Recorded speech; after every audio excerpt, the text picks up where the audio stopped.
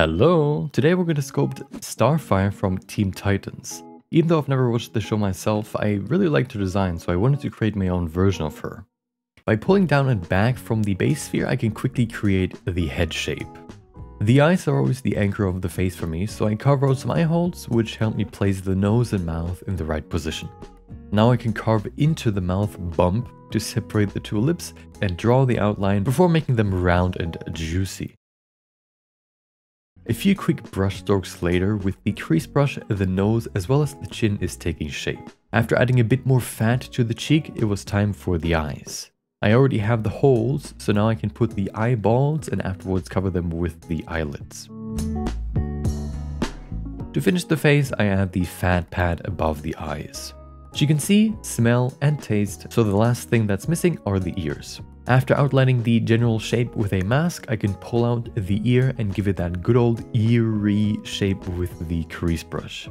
Sometimes I use a base mesh for the body, but this time I decided that I won't let myself have time to do anything else over the weekend and blocked out the body with some basic subdivided cubes. She's going to be 7.5 heads tall, which means that the upper half of my 8 head scale is going to be the head and core of the body. The legs and feet take up the lower half, which I can also block out with some subdivided cubes. Usually I put the body together with only spheres, but this time I wanted to see if I can create a good block out by using fewer objects and shaping the cubes a bit more. This was surprisingly effective, so I'm probably gonna always do it like this from now on. Here's a quick rule for arms. They reach down to the crotch and are split in the middle into the fore and upper arm. The hand is a whole complex body in itself and I'm still not comfortable sculpting them, but what I can tell you is that they have 4 fingers and a thumb. Luckily I only have to sculpt one of them because I can just use a mirror modifier for the other side. With the big shapes blocked out, I can now join all the objects together and refine them. My good friend the crease brush helps me draw the individual muscles of her body, and with my gooder friend the clay strips brush, I can give them more volume and shape. And if that isn't enough, I can use the grab brush to push and pull the muscles until I think they look acceptable. I want to make her quite fit, but not too muscular, so I have to find a good mix between defining the muscles and smoothing them out too much to where she looks too skinny.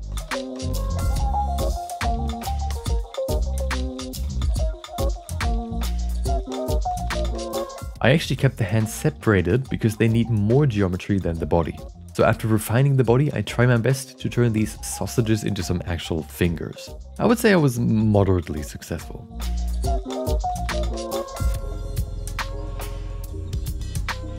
Carving out the eyeball block out lets me place actual eyeballs into her head, and after refining the face just a tiny bit more, she's looking pretty good. To go further, I need to optimize her geometry. For that I can use 2 of my base meshes, one for the head and one for the body. The add-on soft wrap lets me pin these base meshes to her body, and after doing that for all the necessary spots, it wraps the new meshes around the sculpt. This way I can transfer the shape of her body to this new model with better geometry. I recently discovered that you can automatically rig your characters with Mixamo, so I uploaded my mesh and there you go. It may not be perfect, but it's good enough. Now I can finally move her from this awfully unnatural looking A pose into something that hopefully looks a bit more natural. Speaking about natural, the rig creates some rather unnatural deformations, but I can fix those with a little bit of sculpting. I wasn't that happy with the first pose, so I created 2 more and I actually like the third one the most, so I went with that one. With the final pose set up, I can now adjust some muscles to actually make them react to the movement of the limbs. So I shortened the biceps on one side and showed her abs a bit more.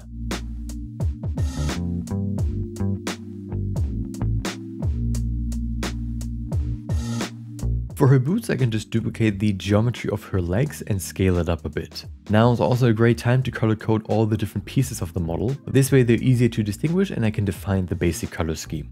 The rest of the outfit I had to model myself, which means laying new geometry on top of her body and fixing areas where the 2 objects intersect. And to finalize it, I go into sculpt mode and add these small folds that make the cloth just a bit more realistic. To add her luscious fiery hair, I first add a new sphere in her head, and now I can use the snakehook brush to create the basic shape for the hairstyle. I want to make sure that the hair is dynamic and is very visible in the final shot, because that is, one of her defining characteristics. The strips of the clay strips brush are great to create a nice hair flow, which turns this hair blob more into a hairstyle. I separated the big blob into smaller and smaller strands until I have enough to get the look across that I wanted to go for. For the eyebrows, I can duplicate part of her forehead and use that to block them out. The shape of eyebrows and lashes doesn't change that much, so I grab some from an old project and adjust them so they fit onto her.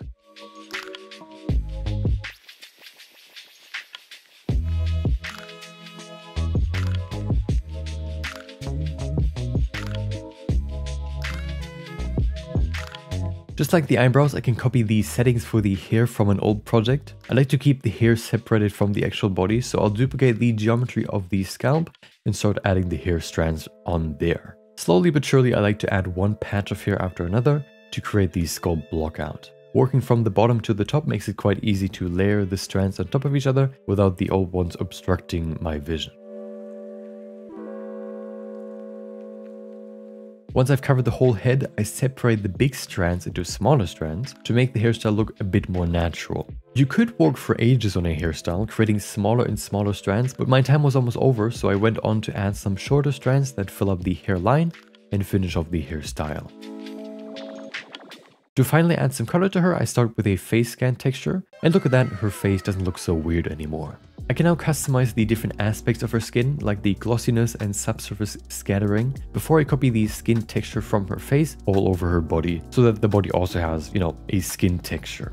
While I'm already working on her face, I also give her a proper facial expression instead of this bored Instagram model look.